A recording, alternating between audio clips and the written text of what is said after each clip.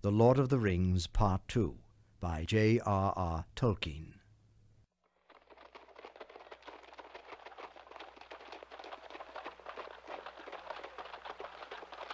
As they journeyed, the sun mounted and grew hot. Each time they climbed a ridge, the breeze seemed to have grown less. A shadow now lay round the edge of sight, beyond which lay the country westward, a dark haze above which the upper sky was like a blue cap, hot and heavy. About midday, they came to a hill whose top was wide and flattened, like a shallow saucer with a green mounded rim. Inside there was no air stirring. They rode across and looked northwards where they could glimpse a long, dark line. That's a line of trees, or so my excellent hobbit sight tells me. It must mark the road. Some say they were planted in the old days. Splendid. If we make as good going this afternoon as we have this morning, we shall have left the downs before the sun sets. Look at those stones up there. Like teeth they are, sticking out of green gums. Oh, don't look at them. Come down here. We can have lunch in this circle by this big stone here. Oh, yes, I'm hungry, aren't you? Come on.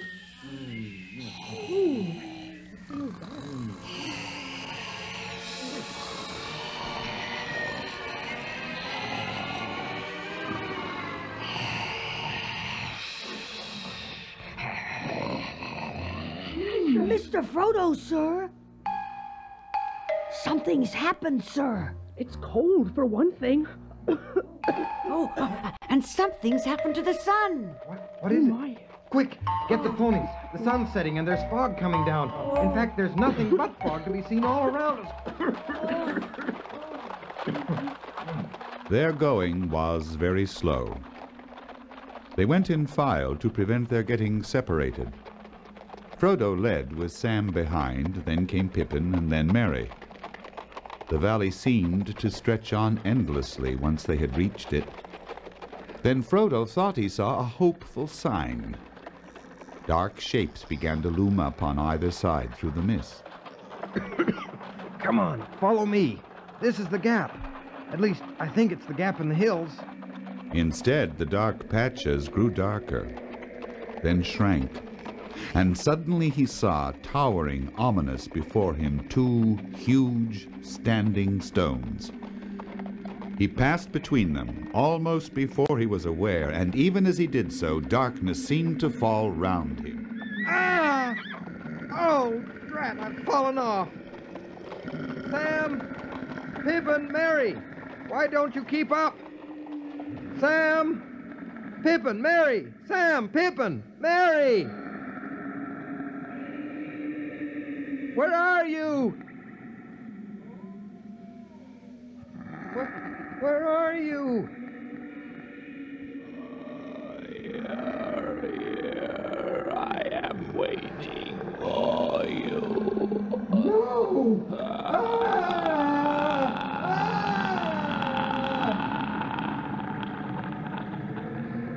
A tall, dark shadow leaned over him. He thought he saw two eyes, very cold, though lit with a pale light which seemed to come from some remote distance. Then a grip, stronger and colder than iron, seized him. The icy touch froze his bones, and he remembered no more.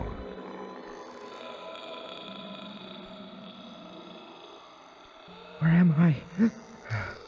It must be inside a barrow. Oh, what's that green light round me? I can see the floor. Oh, no. There are Sam and Pippin and Merry laid out in white beside me. And treasures all piled round us. And they have circlets on their heads and gold chains about their waists and rings on their fingers. And there are swords by their sides. And what's that?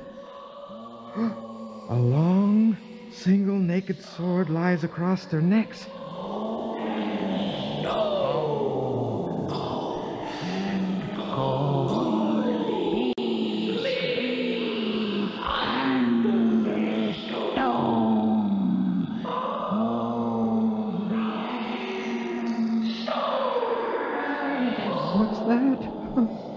round a corner stretching into the place where they all lay, a long arm was groping, walking on its fingers towards Sam, who was lying nearest, and towards the hilt of the sword that lay upon him. I must put on the ring. Yes. No, I mustn't. Instead, I'll use this short sword. Kneeling, he stooped low over the bodies of his companions, and with what strength he had, hewed at the crawling arm. Take that and that.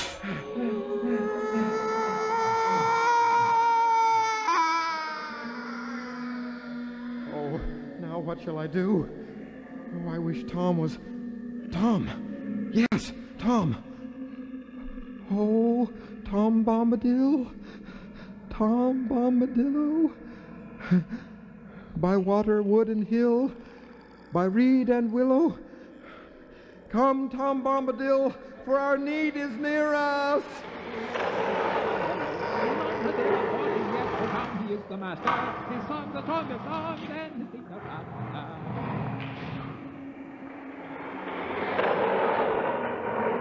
out, you old wight, vanish in the sunlight, shrivel like the cold mist, like the winds go wailing, leave your barrow empty till the world is mended. Oh, Tom! Come, friend Frodo, let's get out to the clean grass. You must help me bear them. Come. Together they carried out Merry, Pippin, and Sam. As Frodo left the barrow, he thought he saw a severed hand wriggling still like a wounded spider in a heap of fallen earth. Tom came out with a great load of treasure, things of gold, silver, copper, and bronze, and jeweled ornaments. Then he woke the hobbits with an incantation, and to Frodo's great joy the hobbits stirred, stretched their arms, and sprang up. They told of dreaming how they were fighting in ancient, long-forgotten battles and were killed and buried. And finally they took off their ancient clothes and circlets of gold and dressed themselves in spare clothes from their packs, and Tom called up the ponies. Come, ponies, come, ponies. But there are 6 ponies now. Yes, that's old Fatty Lumpkin. He's my 4-legged friend. Your ponies got to know him and ran to meet him in the night instead of getting lost like you. I'll have you safe over the borders of my land. I'll give you each a dagger from this hoard, forged many long years ago by the men of Westerness, foes of the Dark Lord. For out east my knowledge fails. Tom is no master of riders from the dark land far beyond his country. 4 miles along the road, you'll come upon a village, Bree, on the Bree Hill. There you'll find an old inn called the Prancing Pony. The worthy keeper there's Barlam and Butterbur. There you can stay the night. There now, farewell, the hobbits. Farewell, Tom. Goodbye, Tom. Farewell.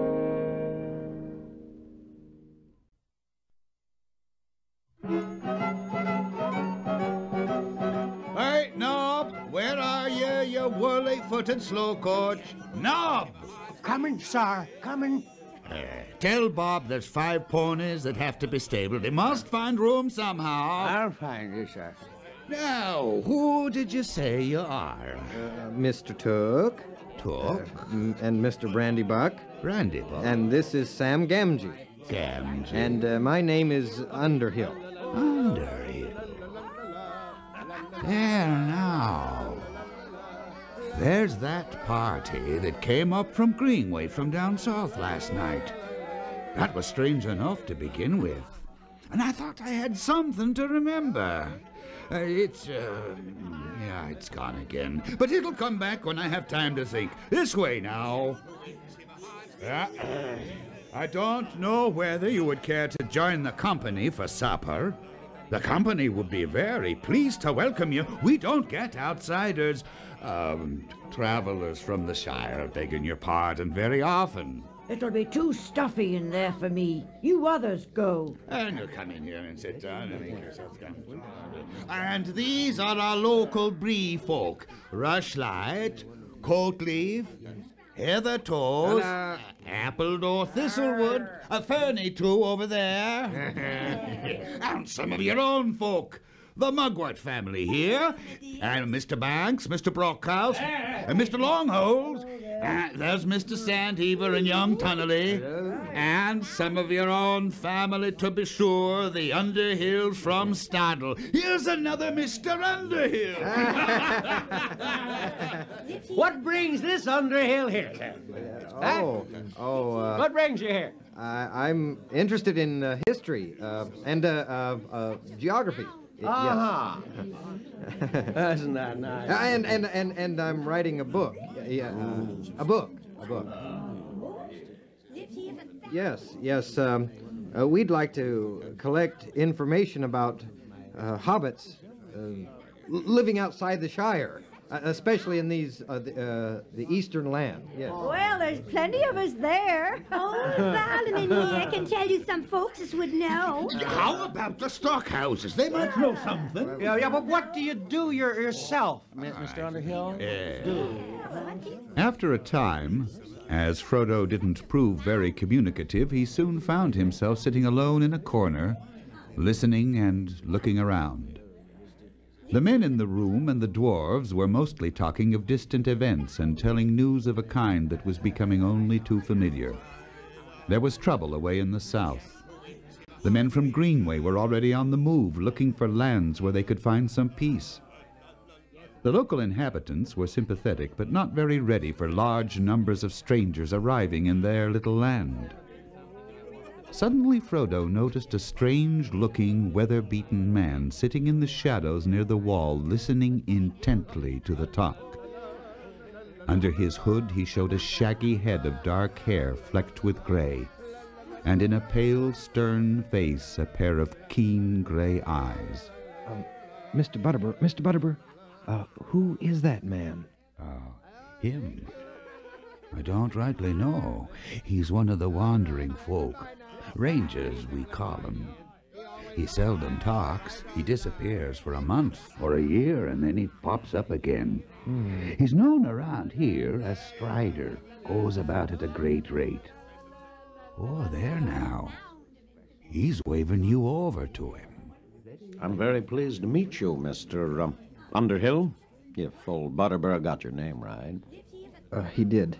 Well, Master Underhill, if I were you, I should stop your young friends from talking too much.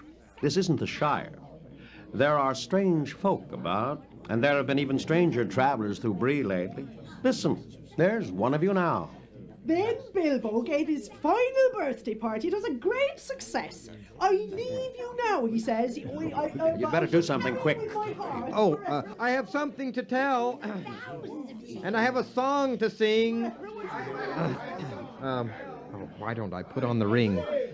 No, I must certainly stop it from getting lost, though. Frodo stepped nervously upon a small table near the main company of guests. A song. His hand was in his pocket, and he held the ring. Suddenly his foot slipped. He rolled off the table with a crash, clatter, and a bump, and the ring slipped on his finger. He crawled under the tables to the dark corner by Strider and took off the ring. Where's he got to? He's vanished. Did you see that? Slop through the floor without leaving a hole. Here. I don't like this at all, I don't. Boy, what's going on You here? get away from those newcomers. Vanished into thin air, he did. I saw what I saw, and then I saw what I didn't. Well, you've put your foot in it, or should I say your finger. I don't know what you mean. Oh, yes, you do. But we'd better wait until the uproar's died down. Then, if you please, Mr. Baggins, I should like a quiet word with you. What about? A matter of some importance to us both. Frodo, Pippin, and Sam made their way back to the parlor. Merry wasn't there, and not until they'd puffed up the embers of the fire into a blaze did they discover that Strider had come with them and was calmly sitting in a chair by the door. Hello. Who are you? I am called Strider. Your friend promised to have a quiet talk with me, but of course I have my price. What do you Don't mean? be alarmed. I mean just this. I will give you some good advice, but I shall want a reward. And what will that be, pray? Well, no more than you can afford. Just this. You must take me along with you until I wish to leave you. Oh, indeed. I'd need to know a good deal more about you and your business. Excellent. You seem to be more sensible now. You've been much too careless so far. I'll tell you what I know and leave the reward to you. I'm looking for a hobbit called Frodo Baggins. I had learned that he was carrying out of the Shire, well, a secret that concerned me and my friends. What do you say? Oh, look out, Mr. Underhill, sir. Now, I shall take more care of the secret than you do, and care is needed. Watch every shadow. Dark horsemen have passed through Bree. On Monday, one came down the Greenway, they say, and another appeared later, coming up the Greenway from the south. And the landlord seems to have heard something, too. Why on earth did we behave so foolishly? I would have stopped you going into the common room, but the innkeeper wouldn't let me in to see you. Do you think he... No, I don't think any harm of old Butterbur. He doesn't like my sort. After all, I do have a rascally look about me, haven't I? I hope we shall get to know one another better. When we do, I hope you will explain your little prank. It was sheer accident. I wonder. Accident or no, it has made your position dangerous. The horsemen will return. I know these riders. A horseman will watch the open road night and day. You may escape from Bree, but you won't go far. They'll come on you in the wild, in some dark place where there is no help. Do you wish them to find you? They are terrible. Terrible. He looks like he's in pain. Look at his hands, all clenched. There now. You don't yet fear your pursuers enough. Tomorrow you will have to escape, if you can. And Strider can take you by paths that are seldom trodden. Will you have him? By your leave, Mr. Frodo, I'd say no. This Strider here comes out of the wild, and that's no reason to let him lead us into some dark place, far from help, as he puts it. Well, I need to know more of your story. And why the disguise? Who are you? Your voice has changed. And how do you know about my business? To trust me is now your only chance to get to Rivendell. And my story... Beg pardon, sir. I've come to bid you good night. Sir, I'm a busy man, and I was asked to look out for a hobbit, name of Baggins in particular, and going by the name of Underhill. And that seems to fit you well enough, if I may say so. He even described you, sir, did Gandalf. Gandalf? Yes, sir. Now, where was I? One thing and another. Oh, yes. I have a letter I was to have sent, but I put it by safe. And then I couldn't find nobody willing to go to the Shire, and then there was these dark men looking for Baggins, and that Ranger Strider asking questions, too. He came to offer me his help. If I was in your plight, I wouldn't take up with a ranger. Then who would you take up with, Butterbur? A fat innkeeper who only remembers his own name because people shouted at him all day. Strider. Will you go with him? Me? Leave Bree? I wouldn't do it for any money. Anyway, what are these horsemen after? I'm not sure, but I fear they come from... They come from Mordor. From Mordor, Barlaman, if that means anything to you. Oh, save us. That's the worst news that has come to Bree in my time. I must go and bar the doors quick. You do want looking after, and no mistake. Good night. Spooks or no spooks, they won't get in the pony so easy. Don't you worry till the morning. Good night, Mr. Baggins. Mr. Underhill, I should say. Well, are you going to open that letter? The seal's intact, at least, and it's Gandalf's own. He wrote it here at the pony. Dear Frodo, bad news has reached me here. I must go off at once. Leave Bag End soon, before the end of July. July? You can trust the landlord, and may meet a friend of mine on the road called by some Strider. Make for Rivendell, where if I do not come, Elrond will advise you. Yours in haste, Gandalf. P.S. Do not use it again, not for any reason whatever. Do not travel by night. P.P.S. Make sure it is the real Strider. There are many strange men on the roads. Then there's a verse. What is your name? Your true name, Strider? I am Aragorn, son of Arathorn. And if by life or death I can save you, I will. My broken sword will be forged anew, as your verses say, I think. So, that is settled then. Tomorrow we shall make for Weathertop, a hill halfway from here to Rivendell. Still, only the enemy would have hindered Gandalf, and I'm troubled for the first time since I've known him. But don't give up hope. This business of ours will be his greatest task, and he is greater than you Shire folk know. It's Mr. Merry, sir. It must be. Oh, I've seen them. Frodo, I've seen them. Black Riders. Black Riders? Where? Here in Bree. I sat here for a bit, then went out. I felt something near me, then it slid away, and I followed it. It seemed to draw me. You have a stout heart, but it was foolish. Who would... This is a friend of Gandalf's. I'll explain later. Nob, the help found me. It was as if I'd had an ugly dream. I don't know what came over me. I do. Their breath. Now they will all know the news. You must all stay here and not go to your rooms tonight. Nob can put bolsters in your beds and mats for your hair. I'll build up the fire and blow out the candles, and you must sleep. As they prepared for sleep in the inn at Bree, darkness lay on Buckland. A mist strayed in the dells and along the river bank. The house at Crick Hollow, which Frodo and his companions had left now so many days ago, stood silent. Fatty Bolger opened the door cautiously and peered out. As he stared out into the gloom, a black shadow moved under the trees. Terror seized him. He shrank back. Then he shut and locked the door.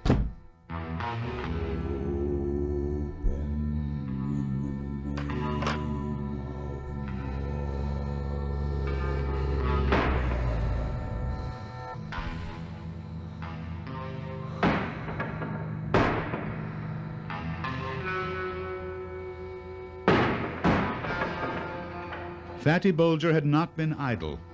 As soon as he saw the dark shapes creep from the garden, he knew that he must run for it or perish. He was found at the nearest house, crying and babbling. No, not me.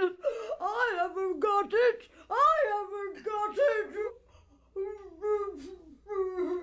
So the brandy-bucks blew the horn call of Buckland that had not been sounded for 100 years. The dark shapes fled from the house. They rode like a gale to the north gate. Let the little people blow. Sauron would deal with them later. Meanwhile, they had another errand. They knew now for certain that the house was empty and the ring had gone. They rode down the guards at the gate and vanished from the Shire. In the early night, Frodo awoke to find Strider sitting alert in his chair, his eyes gleaming in the light of the fire.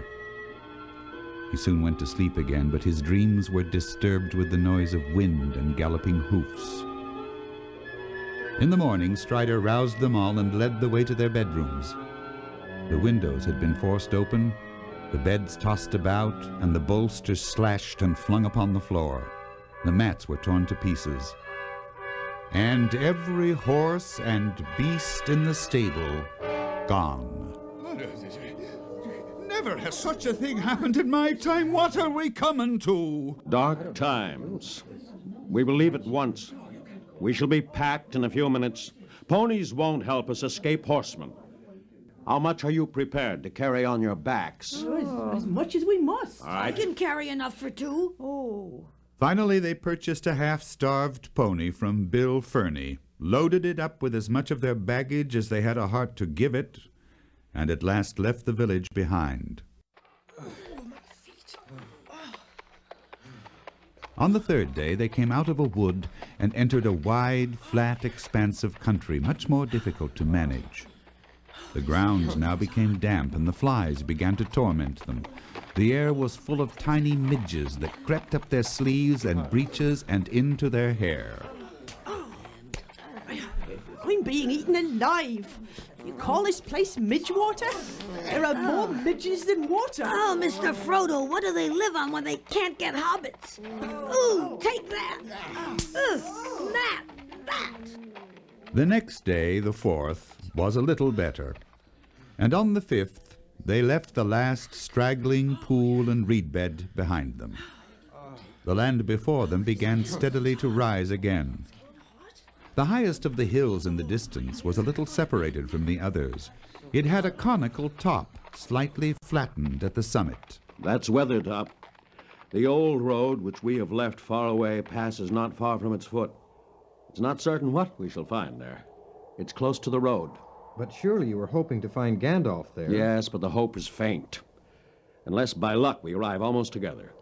If the riders fail to find us in the wilderness, they're likely to make for Weathertop. Already the hobbits were getting used to much walking on short rations. Shorter at any rate than what in the Shire they would have thought barely enough to keep them on their legs. Oh. You know, Frodo, you're looking twice the hobbit that you used to. Very odd, considering there is actually a good deal less of me. I hope the thinning process won't go on indefinitely, or I shall become a wraith. Don't speak of such things. I wonder who made this path and those stones. I'm not sure I like it. It has a barrow whitish look. No, there is no barrow on Weathertop, nor on any of these hills. The men of the West did not live here. In the days of the North Kingdom, they built a great watchtower on Weathertop. Amon Sul, they called it. It was burned and broken, and nothing remains of it now but a tumbled ring, like a rough crown on the old hill's head. It is told that Elendil stood there, watching for the coming of Gil-galad out of the West in the days of the last alliance. Gil-galad was an elven king. Of him the harpers sadly sing, the last whose realm was fair and free, between the mountains and the sea. I learned that from Mr. Bilbo when I was a lad. There's a lot more all about Mordor. I didn't learn that part. Ugh, it gave me the shivers. I never thought I should be going that way myself. Going to Mordor? I hope it won't come to that. Don't speak that name so loudly. On the western flank of Weathertop, they found a sheltered hollow at the bottom of which there was a bowl-shaped dell with grassy sides. There they left Sam with the pony and their packs and luggage. On the top they found a cairn of broken stones had been piled. They were blackened as with fire. About them the turf was burned to the roots, and all within the ring the grass was scorched and shriveled as if flames had swept the hilltop. But there was no sign of any living thing. Oh, well, here we are, and very cheerless and uninviting it looks. And no sign of Gandalf. I wonder. Even if he was a day or two behind us, he could have arrived here first. Here, look at this stone. It's flatter than the others, and whiter, as if it escaped the fire. Oh, there's some scratches on it. There seems to be a stroke, a dot, and 3 more strokes. It could be a rune, a G rune. The scratches are fine and certainly fresh, but the marks might mean something. I should say they stand for G3, and were a sign that Gandalf was here on October the 3rd, 3 days ago now. It would also show that he was in a hurry, and danger was at hand, so that he had no time or did not dare to write longer. I guess that he was attacked on this hilltop, but with what result I can't tell. He's here no longer, and we must now look after ourselves and make our own way to Rivendell as best we can. It will take us a fortnight, and we won't be able to use the road. Look down the road there. See those 2 black specks going westward? And see there 3 others creeping eastward to meet them. Down! What is it?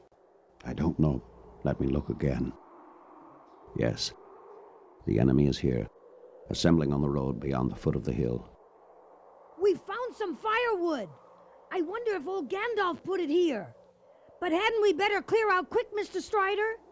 This hole makes my heart sink somehow. The road is watched, and the land beyond the hills is bare and flat for miles. Those horses can see. and their riders use men and other creatures as spies. They smell the blood of living things, desiring it and hating it. Also, the ring draws them. Fire is our only friend in the wilderness. These riders do not love it. Maybe. It's also as good a way of saying, here we are, as I can think of except shouting it. The cold increased as darkness came on. Peering out from the edge of the dell, they could see nothing but a gray land vanishing quickly into shadow. Frodo and his companions huddled round the fire, but Strider was content with a single cloak and sat a little apart, drawing thoughtfully on his pipe. He chanted a love ballad of the meeting of Tinuviel and Beren as the moon began to rise. Sam and Merry got up and walked away from the fire. All seemed quiet, except that Frodo felt a cold dread creeping over his heart. I don't know what it is, but I suddenly felt afraid. I felt that something was creeping up the slope. Keep close to the fire. Hush! What's that? What are those dark shapes? Oh! I must put on the ring. I must put it on. I must put on the ring. I must put on the ring. The ring slipped on Frodo's finger, and immediately the shapes became terribly clear. There were 5 tall figures. In their white faces burned keen and merciless eyes. Under the mantles were long gray robes. Upon their gray hairs were helms of silver. In their haggard hands were swords of steel. Their eyes fell upon him and pierced him as they rushed towards him. Desperate, he drew his own sword, and it flickered red as if it was a firebrand. One of the figures, taller than the others, his hair long and gleaming, and on his helm a crown. In one hand he held a long sword, and in the other a knife. Both the knife and the hand that held it glowed with a pale light. He sprang forward and bore down on Frodo. Oh, Elbereth! Gilthoniel! My shoulder! Away, away, away, away, away! Even as Strider leaped out of the darkness with a flaming brand in either hand, Frodo, with a last effort, dropping his sword, slipped the ring from his finger and closed his right hand tight upon it.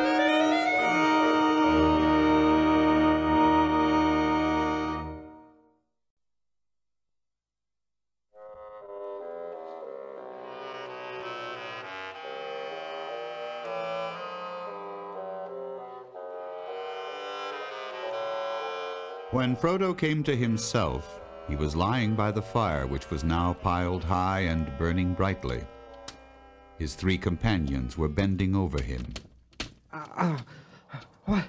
What's happened? Where is the Pale King? What do you mean, Master?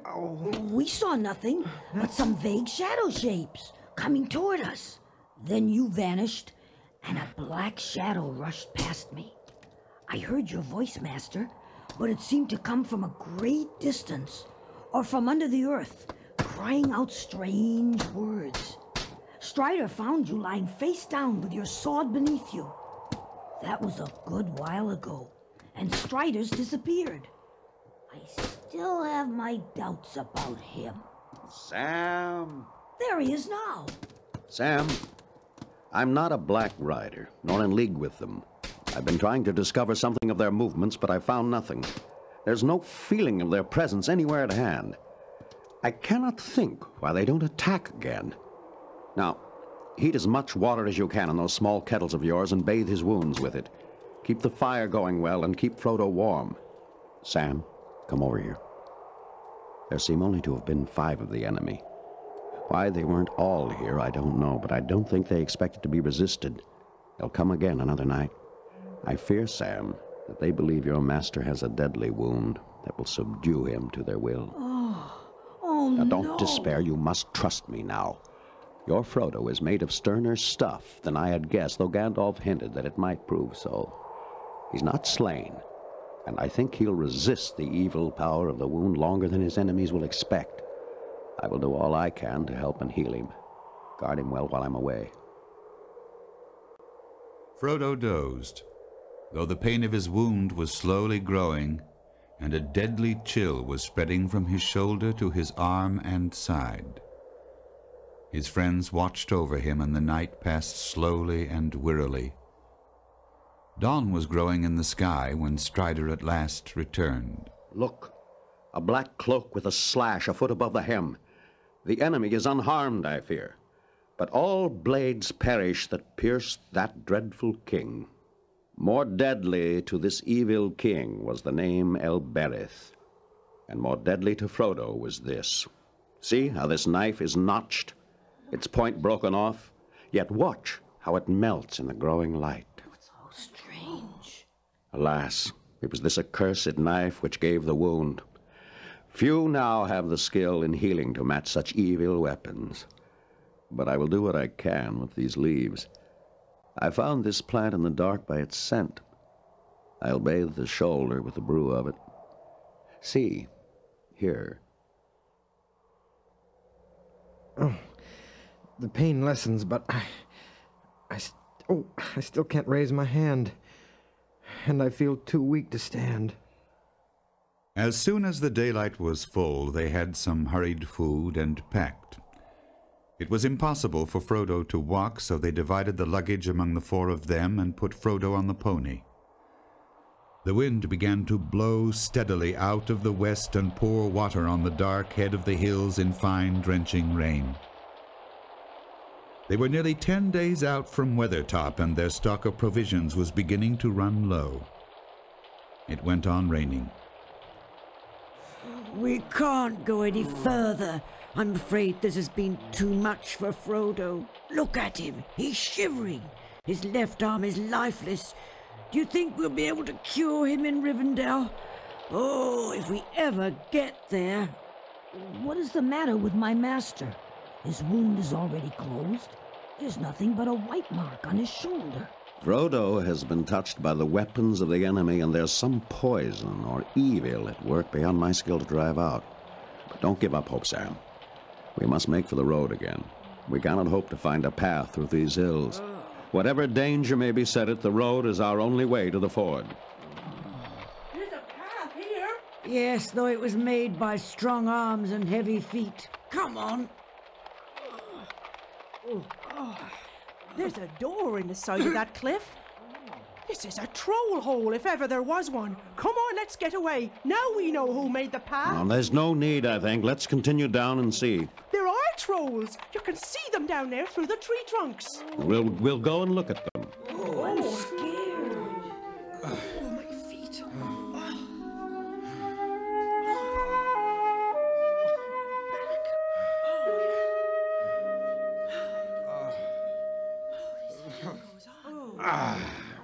my feet. Well, here are your trolls. Come on, get up, old stone.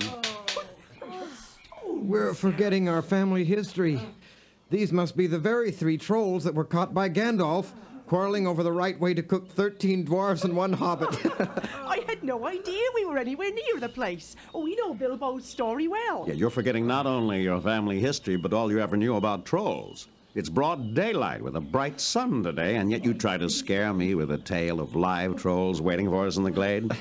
In any case, you might have noticed that one of them has an old bird's nest behind his ear. That would be a most unusual ornament for a live troll. In the afternoon, they went on down the woods, probably following the very track that Gandalf, Bilbo, and the dwarves had used many years before. In the early evening, the road lay quiet under long shadows, and they were beginning to look out for a place off the road where they could camp for the night when they heard a sound which brought fear to their hearts. Well, that doesn't sound to me like a Black Rider's horse. You never know, though. Oh, you don't. Hush! While I listen to the ground. Why, I do believe... Hello there! Hello there! Suddenly into view came a white horse, gleaming in the shadows, running swiftly. In the dusk, its headstall flickered and flashed as if it were studded with gems like living stars. The rider's cloak streamed behind him, and his hood was thrown back. His golden hair flowed shimmering in the wind of his speed. To Frodo it appeared that a white light was shining through the form and raiment of the rider as if through a thin veil. This is Glorfindel, who dwells in the house of Elrond. Hail and well met at last, Aragorn. I was sent from Rivendell to look for you and the hobbits. We feared that you were in danger upon the road.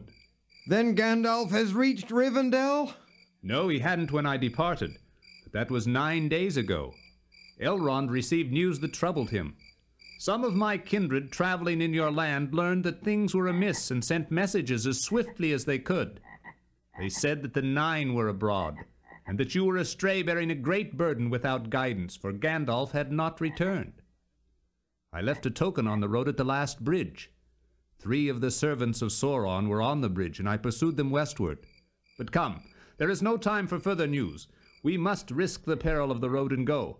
There are 5 behind us, and when they find your trail upon the road, they will ride like the wind. I fear we may find the ford is already held against us. Come! My master is sick and wounded. He can't go on riding after nightfall. He needs rest. Let me look. We were attacked at our camp on Weathertop. Here is the hilt, at least, of the knife which wounded him. There are evil things written on this hilt, though maybe your eyes cannot see them. Keep it, Aragorn, till we reach the house of Elrond, but be wary and handle it as little as you may. Alas, the wounds of this weapon are beyond my skill to heal. I will do what I can, but all the more do I urge you now to go on without rest. Let me see. Oh, that feels less chill. The pain is easier. I see you all more clearly than before. Yet I fear this wound. Come, you shall ride my horse. I shan't ride him if I am to be carried off to Rivendell or anywhere else, leaving my friends behind in danger. I doubt very much if your friends would be in danger if you were not with them. The pursuit would follow you and leave us in peace. It is you, Frodo, and that which you bear that brings us all in peril. Well then, I will mount if I can.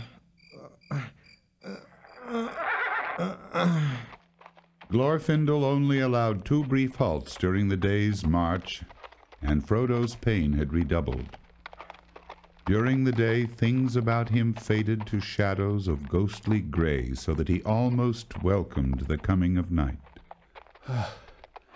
Our peril will be greatest just ere we reach the river, for my heart warns me that the pursuit is now swift behind us, and other danger may be waiting by the ford.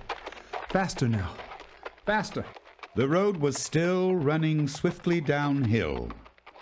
Then at the bottom of a sharp incline they saw before them a long, flat mile, and beyond that the ford of Rivendell. On the other side of the river was a steep brown bank, threaded by a winding path, and behind that the tall mountains climbed shoulder above shoulder and peak beyond peak into the fading sky. Wait. Listen. Oh. Fly! Fly! The enemy is upon us! The white horse leaped forward. The hobbits ran down the slope. Glorfindel and Strider followed as rear guard. They were only halfway across the flat when suddenly there was a noise of horses galloping. Out of the hole in the trees they had just left rode a rider. He reined his horse in and halted, swaying in his saddle. Another followed him, and then another, and then again 2 more. Ride forward, Frodo! Ride! I can't seem to... Ride on, Frodo! Nodolim, my horse! Nodolim, Asfaloth! Ride! At the same moment as the white horse sprang away and sped along the last lap of the road with Frodo clutching his mane, the riders leaped down the hill in pursuit. To Frodo's dismay, no sooner had the riders left the trees behind him than 4 more suddenly appeared. 2 rode towards him, and 2 galloped madly towards the ford to cut off his escape. Frodo looked back for a moment over his shoulder. He could no longer see his friends. The riders behind were falling back. He looked forward and hope faded. There seemed no chance of reaching the ford before he was cut off by the others. They had cast aside their hoods and cloaks and were robed in white and gray. Swords were naked in their pale hands. Helms were on their heads. Their cold eyes glittered, and they called to him with fell voices. A breath of deadly cold pierced Frodo like a spear, as with a last spurt, like a flash of fire, the elf horse, speeding as if on wings, passed right before the face of the foremost rider and into the ford.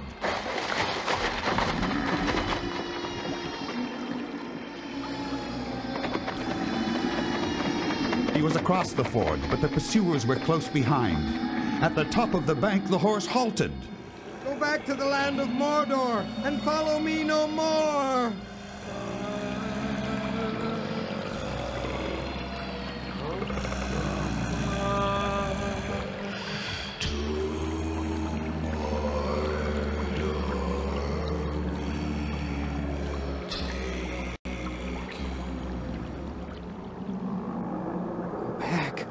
Go back.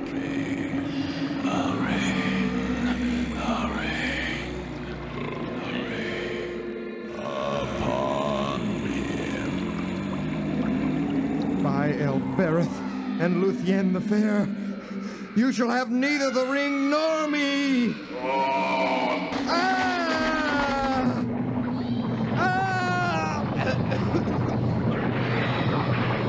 With his last failing senses, Frodo heard cries, and it seemed to him that he saw, beyond the riders that hesitated on the shore, a shining figure of white light, and behind it ran small, shadowy forms of waving flames that flared red in the gray mist that was falling over the world. The black horses were filled with madness, and leaping forward in terror, they bore their riders into the rushing flood. Their piercing cries were drowned in the sudden onset of the roaring river as it carried them away. Then Frodo felt himself falling, and the roaring and confusion seemed to rise and engulf him together with his enemies. He heard and saw no more.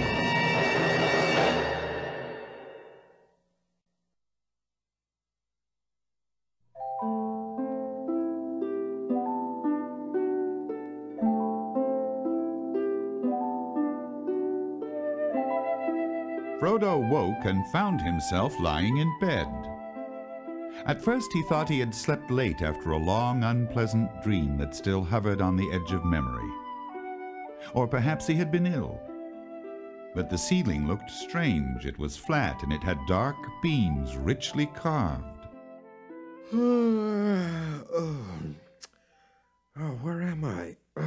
And what's the time? In the house of Elrond, and it's 10 o'clock in the morning, Frodo. It's the morning of October the 24th, if you want to know. Gandalf? Yes. It's you there by the window. Yes, I'm here. And you're lucky to be here, too, after all the absurd things you've done since you left home. Oh, well, I'm too comfortable to argue. You mean about my little accident at the Prancing Pony? Huh? Where's Sam? And are the others all right? Yes, they're all safe and sound. Sam was here until I sent him off to get some rest about half an hour ago. What happened at the ford? It all seems so dim somehow. Yes, it would. You were beginning to fade. The Morgul Lord and his riders have come forth. War is preparing. Oh, then you knew of the riders already, before I met them. Yes, I spoke of them once to you, remember. The riders are the Ringwraiths. The Ringwraiths? The 9 servants of the Lord of the Rings. But I didn't know that they had arisen again, or I should have fled with you at once. But anyhow, for the moment at least, we've been saved from disaster by Aragorn, son of Arathorn of the race of the kings. Is Strider one of the old kings? Why, I thought they had all vanished. I thought he was only a ranger. Only a ranger? My dear Frodo, that's just what the rangers are. The last remnant of the great people, the men of the West. I shall need their help in the days to come, for we have reached Rivendell, but the ring isn't yet at rest. I suppose not. No. But I hope I won't have to go any further. It's very pleasant just to rest. I've had a month of exile and adventure, and I find that has been as much as I want. And I can move my arm a little, too. Good, good. It's mending fast. Elrond has cured you. He's tended you for days, ever since you were brought in. Gandalf, tell me the end of the affair at the ford. Then I shall have another sleep. The Ringwraiths made straight for you. The moment the flood appeared, Glorfindel rushed out, and you saw him for a moment, as he is upon the other side, one of the mighty of the firstborn. 3 riders were carried away by the first assault of the flood, and the others were hurled into the water by their horses and overwhelmed. And is that the end of the Ringwraiths? No, no, their horses must have perished, and without them they're crippled, but not so easily destroyed.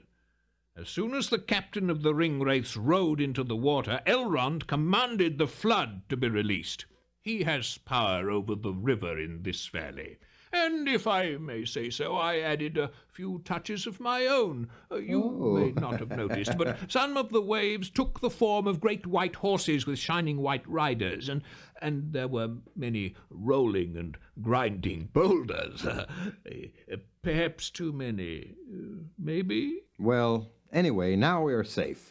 Yes, you're safe. For the present. Soon there'll be feasting and merrymaking to celebrate the victory, and then the council. It's wonderful that Elrond and Glorfindel, and such great lords, not to mention Strider, should take so much trouble over me. There are many reasons why they should. I am one good reason. The ring is another. Yes. You are the ring bearer. And you are the heir of Bilbo, the ring finder. Dear Bilbo, I wonder where he is. Oh, I wish he were here and could hear all about it.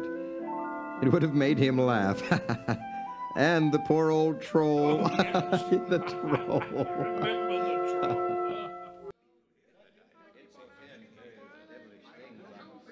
The hall of Elrond's house was filled with folk.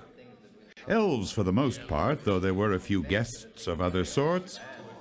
Elrond sat in a great chair at the end of the long table upon the dais. And next to him, on the one side, sat Glorfindel, on the other, Gandalf. Frodo looked at them in wonder. Glorfindel was tall and straight.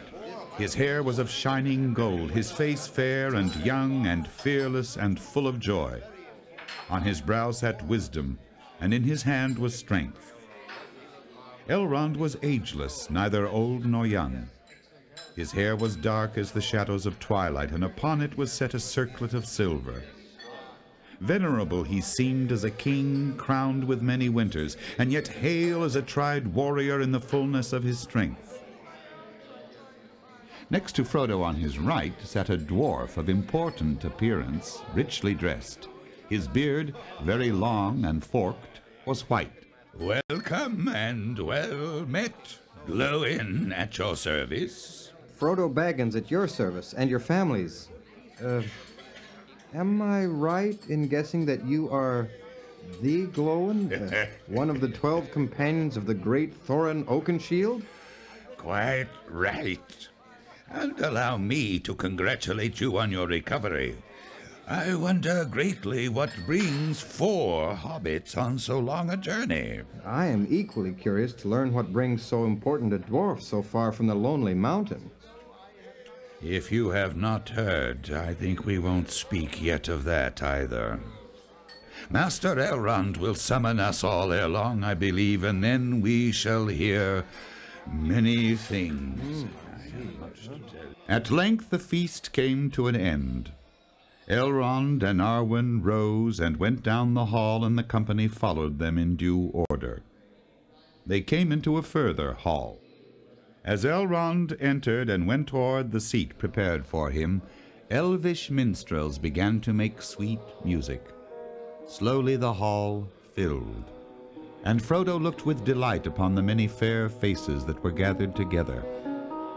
Suddenly he noticed not far from the further end of the fire a small dark figure seated on a stool with his back propped against a pillar. Beside him on the ground was a drinking cup and some bread.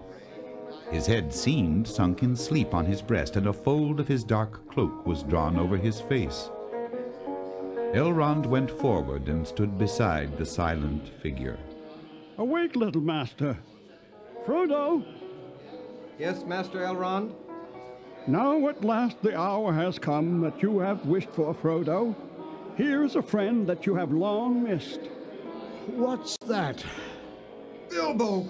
Oh, Bilbo! Oh, how good to see you, Bilbo! Hello, Frodo, my lad. So you've got here at last. Well, yes. I hoped you'd manage it.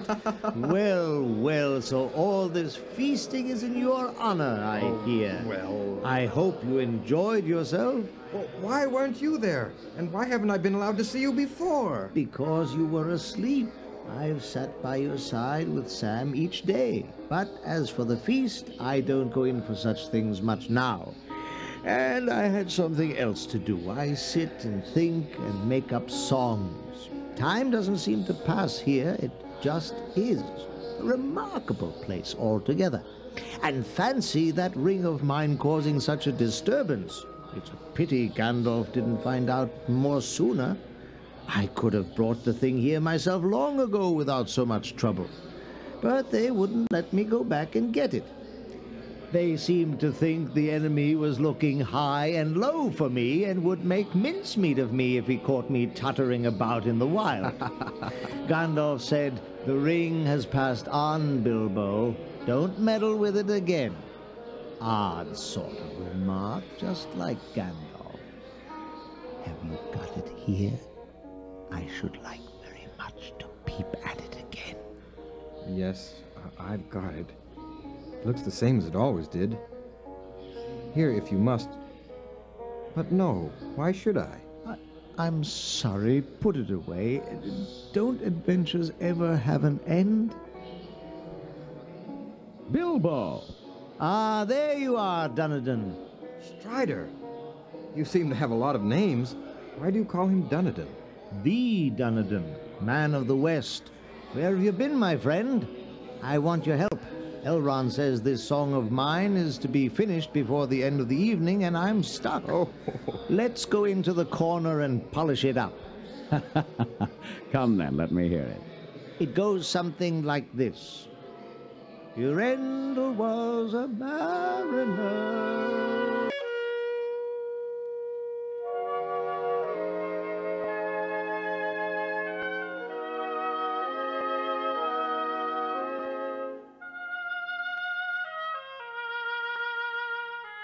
Next day, Frodo woke early, feeling refreshed and well. He watched the cool sun rise above the far mountains and shine down, slanting through the thin silver mist. The dew upon the yellow leaves was glimmering, and the woven nets of gossamer twinkled on every bush. Sam walked beside him, saying nothing, but sniffing the air and looking every now and again with wonder in his eyes at the great heights in the east. The snow was white upon their peaks. On a seat cut in the stone beside a turn in the path, they came upon Gandalf and Bilbo deep in talk. Hello, good morning. Feel ready for the great council? And that's the warning bell for it. Come along now. Both you, Frodo, and Bilbo here are wanted over in the hall where we were last night.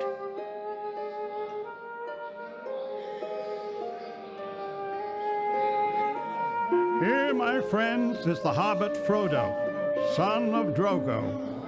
Few have ever come hither through greater peril or on an errand more urgent. This is Glóin and Glóin's son Gimli. Glorfindel you know. Erestor and Caldor from the Grey Havens. This is Legolas, a messenger from his father, the king of the elves of northern Mirkwood. And here is Boromir, a man from the south. He arrived in the gray of the morning and seeks counsel. I've bidden him be present, for here his questions will be answered. Now, to begin, I shall summarize for you. Not all that was spoken and debated in the council need now be told. Much was said of events in the world outside, especially in the south. Then Glóin told of the dwarves of the Lonely Mountain. 30 years have passed since Balin went with Ori and Owen to open the mines of Moria. We have heard no word since, but then, about a year ago, a messenger came to Dane, but not from Moria, from Mordor, a horseman in the night. The Lord Sauron the Great, so he said, wished for our friendship, rings he would give for it, such as he gave of old. And he asked urgently concerning hobbits, of what kind they were and where they dwelt. For Sauron knows, said he, that one of these was known to you on a time. At this we were greatly troubled. Then he lowered his fell voice to add that as a small token only of our friendship, Sauron asked that we should find this thief, such was his word, and get from him, willing or no, a little ring, the least of rings that once he stole. Then the realm of Moria shall be ours forever. Twice now the messenger has returned for our answer, and the last time, so he says, is soon to come. So I have been sent at last by Dane to warn Bilbo that he is sought by the enemy. If we make no answer, the enemy may move men to assail us. No, you have done well to come, Glóin. But you do not stand alone. Your trouble is but part of the trouble of all the Western world.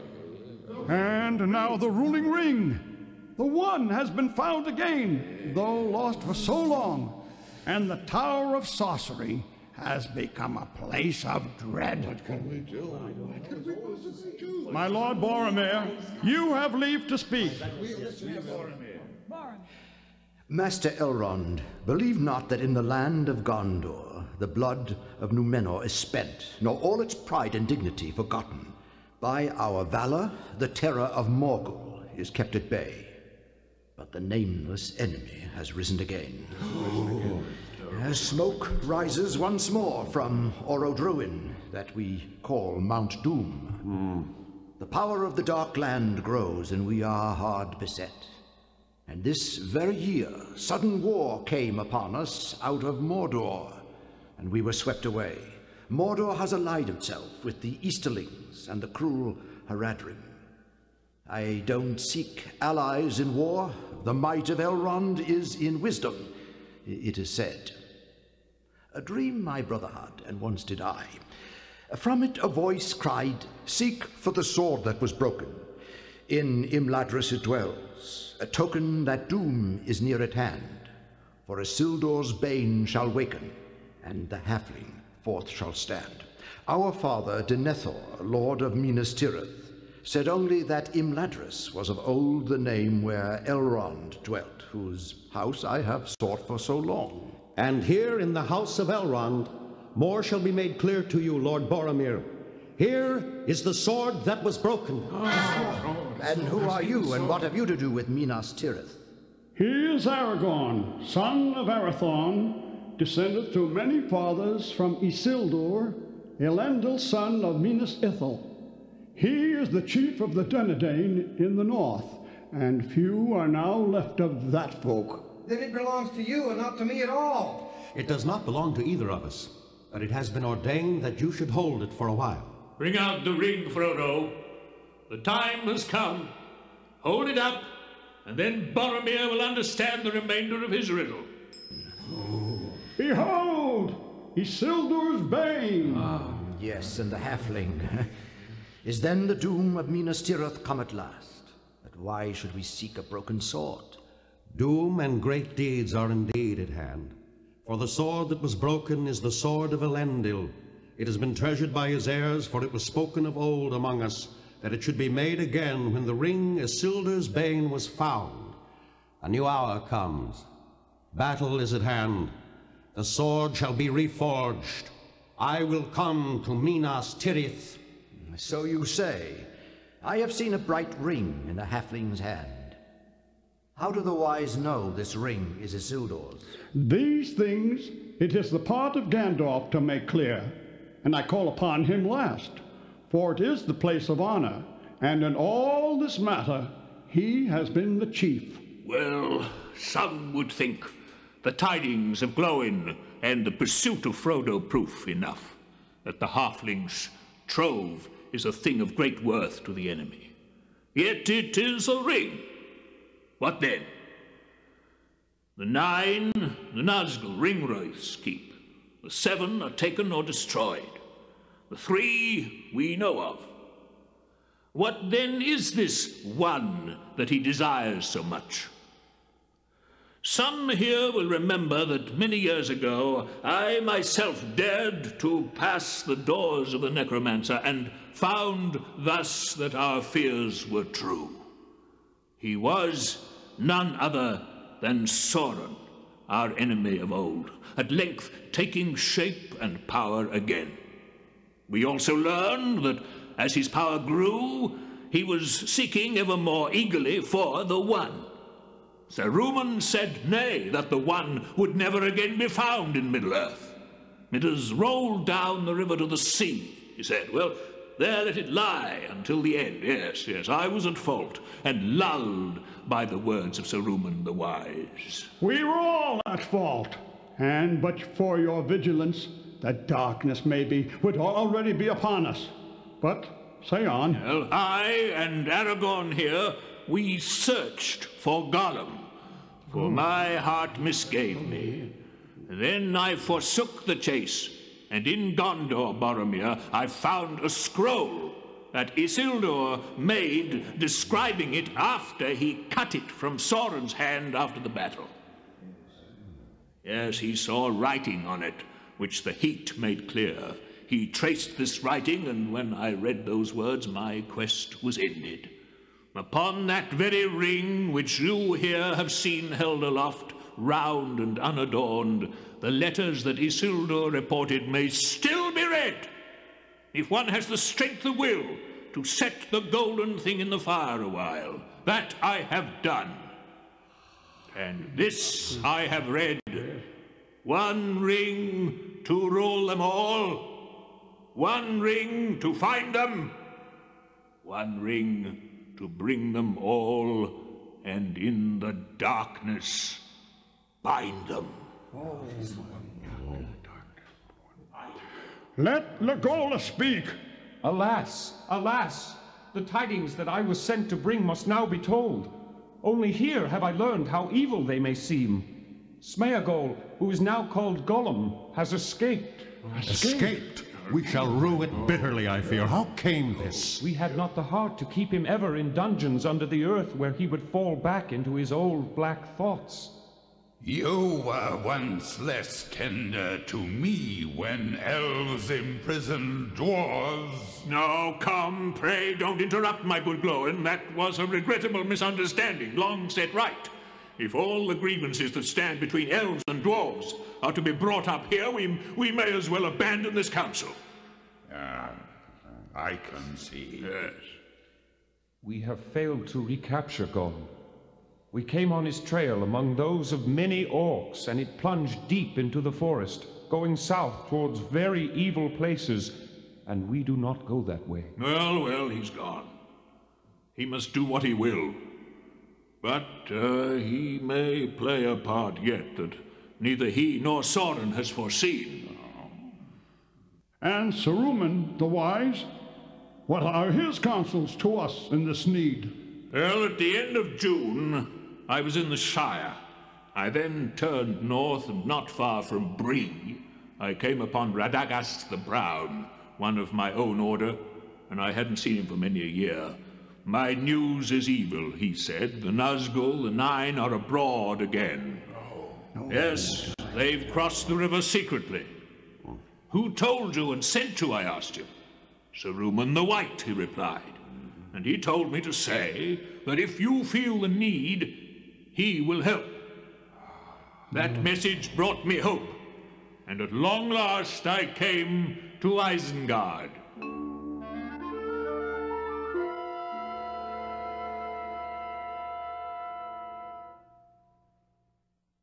You've been listening to The Lord of the Rings by J.R.R. Tolkien, adapted for radio by Bernard Mays, and featuring Tom Luce as Strider, James Arrington as Frodo, Lou Bliss as Sam, Pat Franklin as Merry, Mac McCadden as Pippin, Bob Lewis as Glorfindel, Bernard Mays as Gandalf, Ray Reinhardt as Bilbo, Carl Haig as Elrond, Eric Bauersfeld as Boromir, John Vickery as Legolas, and Gail Chugg as Gimli and the narrator.